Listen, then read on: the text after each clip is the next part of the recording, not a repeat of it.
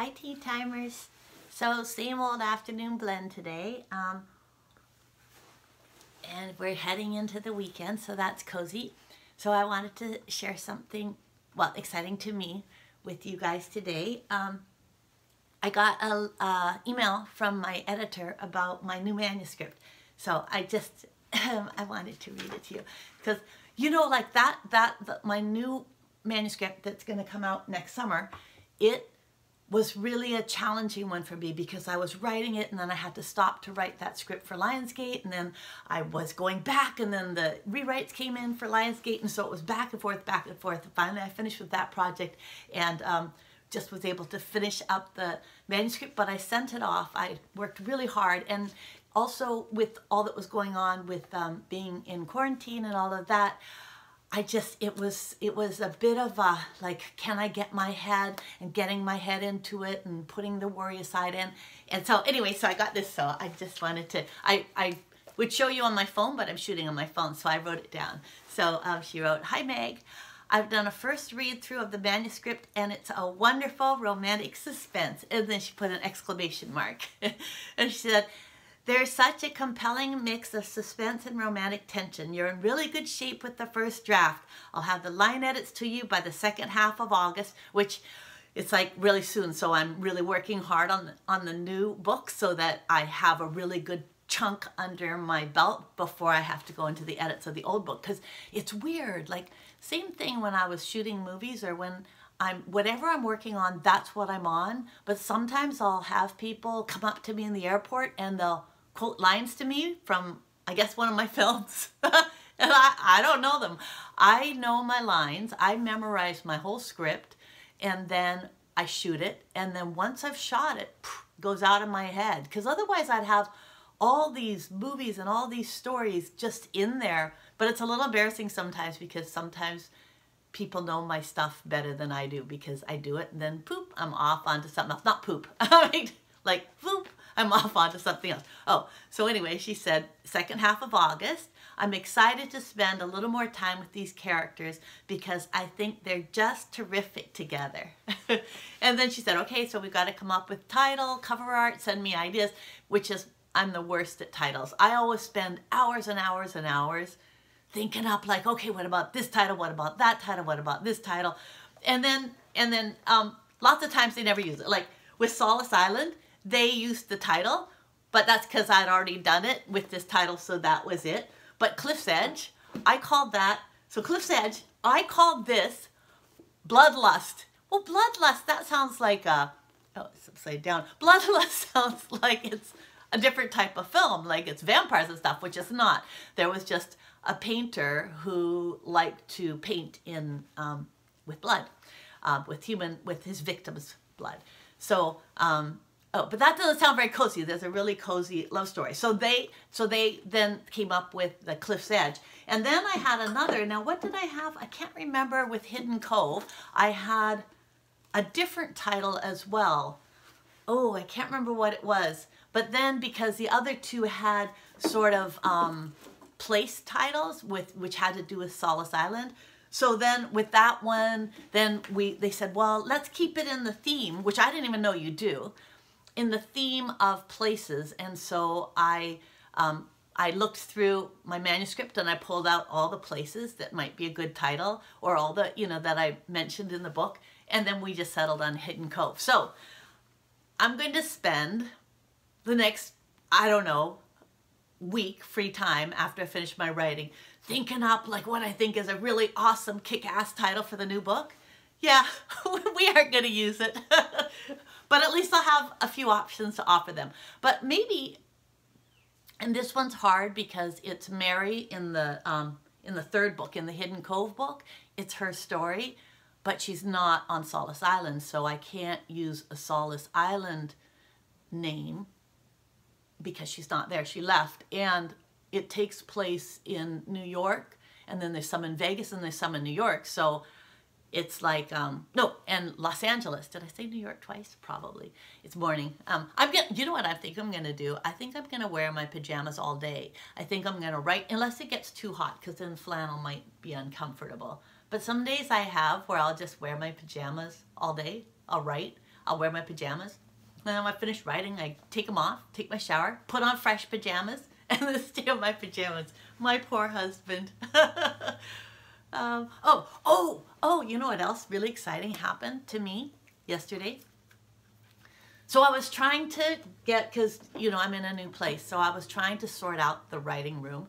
And what I didn't know when we got this place is I thought, oh, wow, there's a little desk area here that I can just sit down and write. All I need is a chair. I'll take one of the kitchen chairs. It's short. I should have sat there.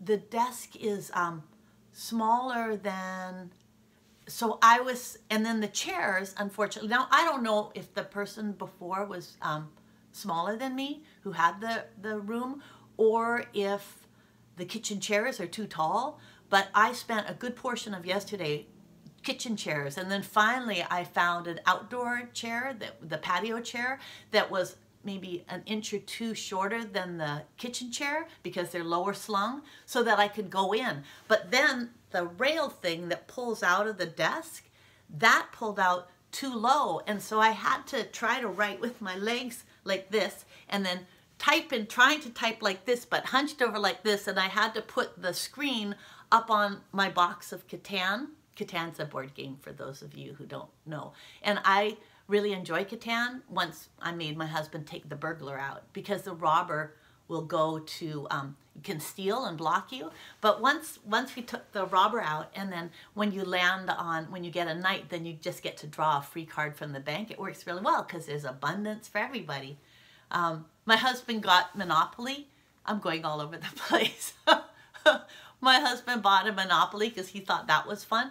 But he doesn't like playing with me because I don't like getting Monopolies, because I'm so scared of, I don't want to bankrupt somebody, and I don't want to be bankrupted. So if we can just go around accumulating things and nobody has a thing, and we just get more money, and we get to, you know, we pay our rent, fine, that's what you do. And you just go out and do your thing and go around, and we get more stuff, and then when we have the properties, we just both get rich. Like that, to me, is the way to do it. But he finds it kind of boring. Just sailing around the board, giving rent out, earning rent, giving more rent out, earning more rent. To me, it seems like a good deal. Oh, I forgot to tell you. So what exciting happened to me is, okay, drum roll. I had a Zoom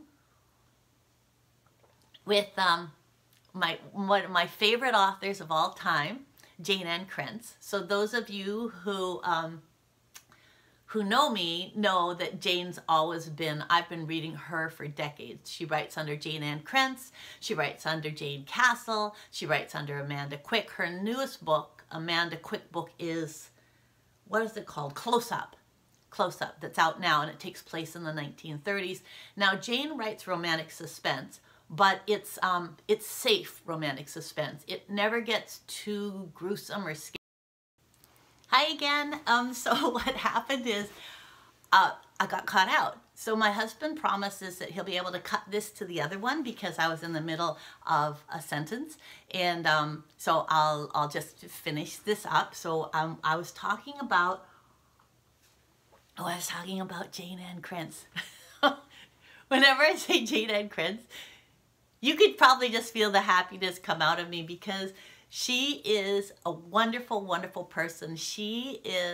I've been reading her for decades. I love her books. I love her Jayne and Krentz. I love her Amanda Quick, and I love her Jane Castle. I love every manifestation that she writes in. She's just comfort food for me. And then this time, it's like I really want comfort food. So I read her new books that come out, but I'm also rereading her old books, sort of like, oh, it's scary outside, I need some macaroni and cheese. Well, so then I'll get that. Or, oh, I need some cookies. And that's what Jayne is to me. So I've become friends with her, and I'll tell you the story some other time. I'll have to remember, because it's kind of a long-winded story, because I'm long-winded. So I'll tell you the story about the first time I met her. Maybe I'll do that next tea time. But anyway, we've become friends, and she's just so generous and so kind, and she's given me lots of advice with my writing, and she's just been wonderful. So she invited me, yes, Jayne and Krentz invited me to do a Zoom with a couple of her friends. And her friends, now I don't know if I said this before, but are Christina Dodd, who writes, she has this new one, Strangers, oh, what was it? Dang nabbit, let me find it here. I wrote it down because I haven't, okay, so I knew that Jayne was friends with Christina Dodd. So I'm like, oh, I should get her books. But then I'd go on her books and then they'd look scary. And you know me and scary, right? So I'd be like, oh, but she writes romantic suspense, which is what I write about. And I mean, my goodness, I have like deranged killers in my books too. But I know, like with Jayne, she writes romantic suspense as well, and she has, you know, bad guys in her books, but you always feel safe with her because you always know that there's going to be a little bit, but it's not going to be where you aren't going to be able to sleep. I mean, you'll want to keep reading the pages, but you won't sleep. And that's what I try to do. I try to do it so it's got a little bit of scary to keep you turning the pages, but it's not so scary that, you know, you're going to be, you know, harmed. And I'm sure that, you know, because Jayne and Christina, they go out a lot together, so I'm sure that hers are that way as well. But I always get nervous starting a new romantic suspense author because I never know if I'm gonna be like teeth chattering and the covers pulled up and not be able to sleep, like have scenes of yikes going through me. So but now I'm gonna get her book because now I know her. So now I'm gonna click and buy it, or when I go to the bookstores. I've been ordering from the bookstores too, but this is too important because now I've met her, so I want to read it right away, so I'll do it on my e-reader. So her book that's out is Strangers She Knows, and it's a Cape charade book, the third one, and it was an Amazon Best Book of the Month. And then the other person I met who is one of Jayne's friends is Susan Elizabeth Phillips, who's a ginormous author of contemporary romance. And because I have, you know, like you get authors and you read all their books, so you have your favorite authors and you just go to them, and then you read everything that they've written and their backlist and everything. Well, she's going to be one of those. So I purchased hers last night, so I'm going to be starting to read it. It's my bribe after I finish working today because she is so nice. I really liked her. I just really liked her. So I'll probably be reading all of her books, and you know, you'll probably be hearing about them. And they're gonna do Jayne, and also Susan Elizabeth Phillips are going to do a FaceTime Live with me, which I've never done because FaceTime, I'm terrible at it. But anyway, like Susan said, gotta pull on your big girl pants. So I'm gonna pull on my big girl pants and do learn how to work this thing. So that's about it. I've got it was really exciting. I just love the romance community. I just love it. When I was doing the literary books, you'd go to these things, you know, you'd go to these, and there were nice people, but sometimes it was like a lot of, you know, well, I can't even say, can you say dick measuring? Well, anyway, it was a lot of that. I guess you could say it because I said it. So anyway, there was a lot of, you know, people being big and making you feel small. But in this community, it's like everybody helps lift everybody else up. Not everybody, but the ones that I really love do. And I just, there's such a generosity that makes me feel blessed to be a part of it. So anyway, I hope Dawn can cut this together. Have a good weekend, you guys. Happy tea time. And I'll see you on Tuesday. Bye-bye. Whoops, I waved with my finger like this. Bye-bye. Like, no you don't. But I wasn't. I was trying to wave and turn off the thing. So bye.